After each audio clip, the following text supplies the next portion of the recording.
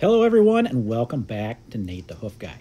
Today's video I'm going to be treating some symptoms of a condition that I've been struggling with for a while now, trying to even identify. Not even sure what to call this, but let's get this foot trimmed up a little bit and then I'll show you what I'm talking about.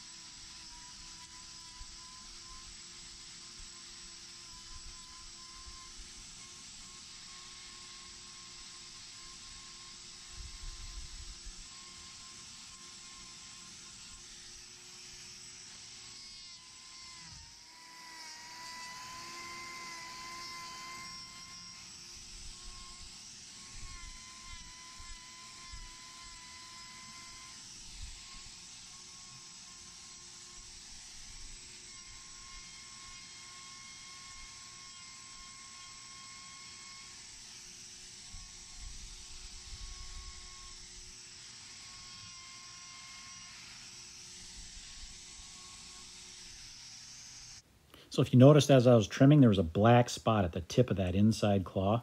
And this is what it looks like up close once I've got it all trimmed away. You can see it almost looks like the beginning of toe necrosis. But as we work on this, you're going to see why or how this is differentiated from toe tip necrosis. But it looks completely different, and it's creating a split that seems odd to me. So once we get this cleaned away a little bit, I'll show you more what I'm talking about.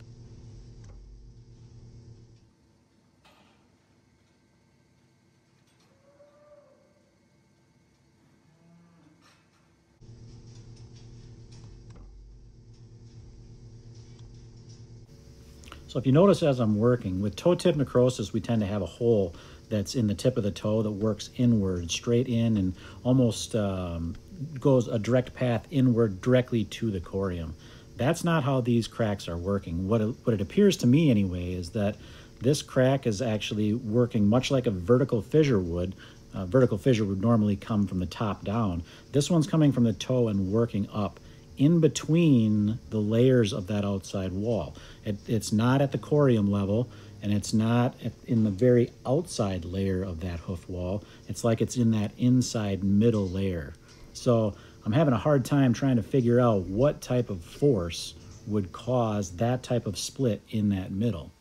Now here you can see, here's another one. This is a similar situation as the last one. You can see it's a vertical line, straight line, and not, it doesn't go in toward the tip of the toe. It's working along the plane of that outside wall itself.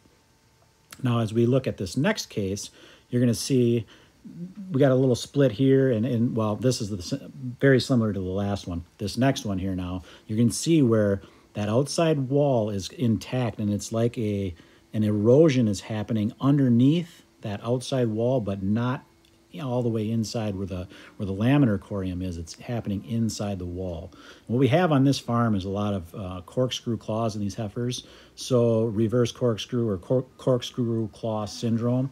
And I think a lot of those same pressures are causing this, but I'm not totally sure what would cause that split on that inside layer. So these are kind of tricky. Now, the weird part about them too is they don't cause any toe necrosis. They don't have any abscesses that ever result because of them. The animals don't show any lameness from these cracks. So they're kind of superficial, but the problem is I know that they're not normal, and I know that there's pressures that are happening here that are not good for the cow's feet. So I'd like to be able to figure it out, but I can't do it. So if there's any professional trimmers out there that have dealt with corkscrew claw syndrome, who have seen this particular thing and have an idea of what's going on, I'd love to hear your thoughts on this one. So here we'll get a look at her as she's walking out, and you can see she walks perfectly fine, and just got to figure out what the deal is with these. So All right, guys, another quick video this time. Thanks for watching.